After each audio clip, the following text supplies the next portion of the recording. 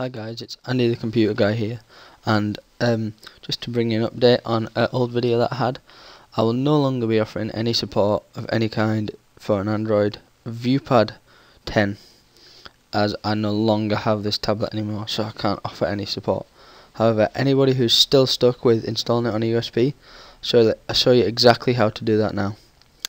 So what you need to do is you need to go on this website, which is androidx86.org. You also need this website open, unetbooting.sourceforge.net, and I will include the links to them in the description.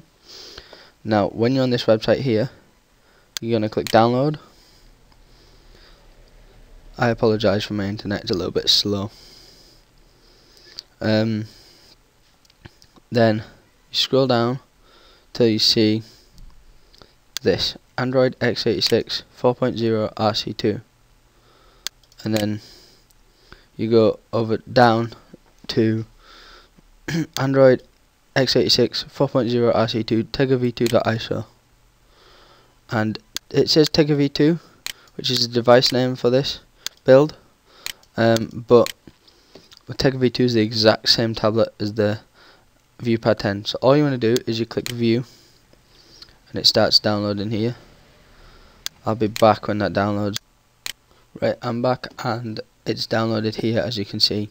Now you can either get this disk image, burn it to disk, and plug in a USB disk drive to your Viewpad, or you go to unetbooting and then you click download for Windows,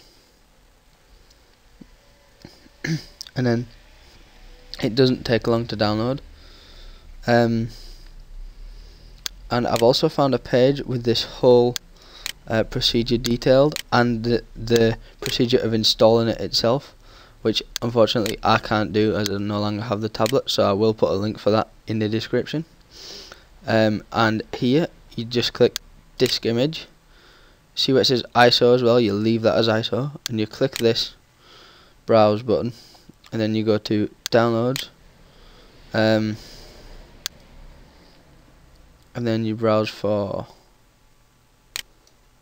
this Android x86 4.0 RC2 tegav2.iso.